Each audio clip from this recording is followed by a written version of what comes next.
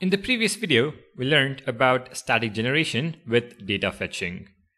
We learned about the getStaticProps function, which can be used to inject props to our component. Now, although this works well, it is typically not how you would write a production application.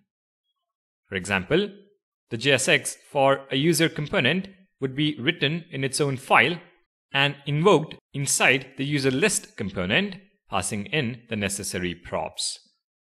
In this video, let's discuss about that. And what we need is a separate component called user, which will accept a user's details as props and render the username and email. For that, we need to create a new file. But the question is, where do we place that file? Should we create it inside the Pages folder?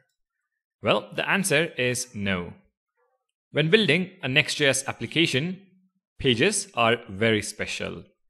They give you added benefits like automatic routing and access to functions like getStaticProps.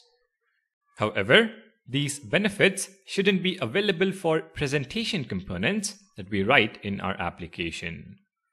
Hence, they shouldn't be created inside the Pages folder. Instead, we can create them in a separate Components folder. So within the project root, create a new folder called Components. Now the folder name is not a strict convention, but it is something which makes sense. You can name the folder Batman and it wouldn't matter. Now within this Components folder, create a new file called user.js.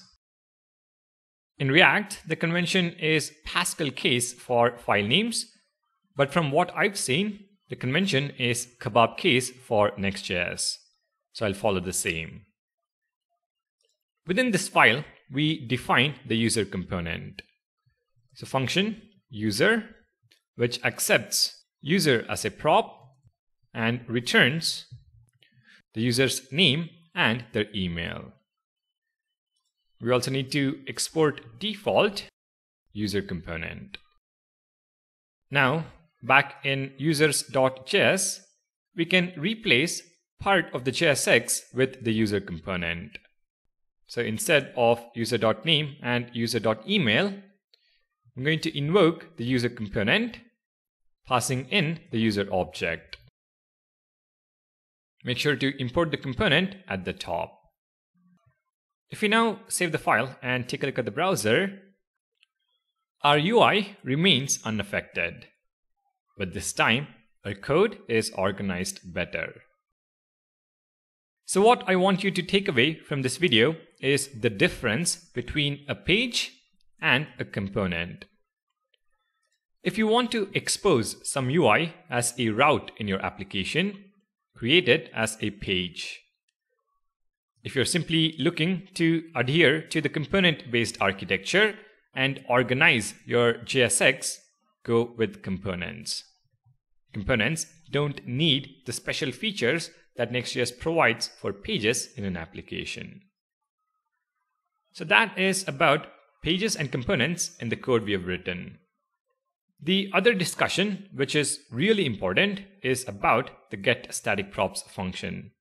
Let's look at that in the next video.